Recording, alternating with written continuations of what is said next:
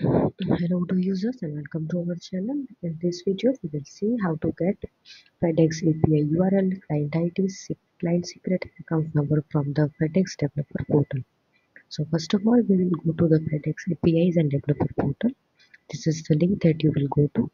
I am already logged in into my portal and I'll show you how to get it.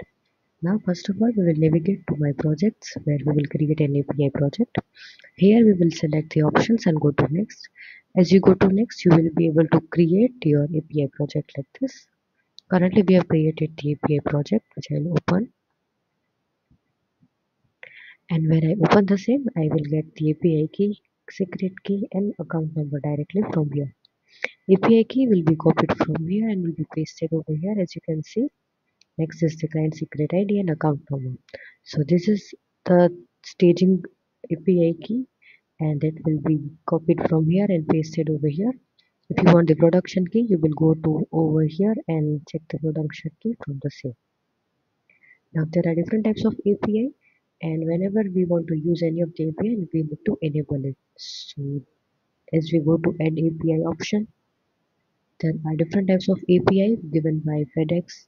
So here are all the APIs, and whenever you want to use any API, you have to enable it from here.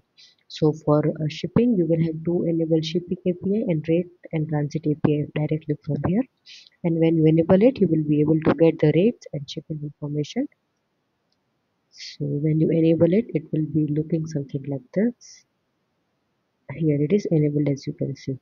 So this is how you enable the API, and you can use API key, secret key, and account information, and check paste over here.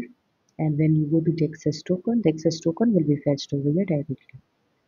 So this is how you get the credentials from FedEx Developer portal.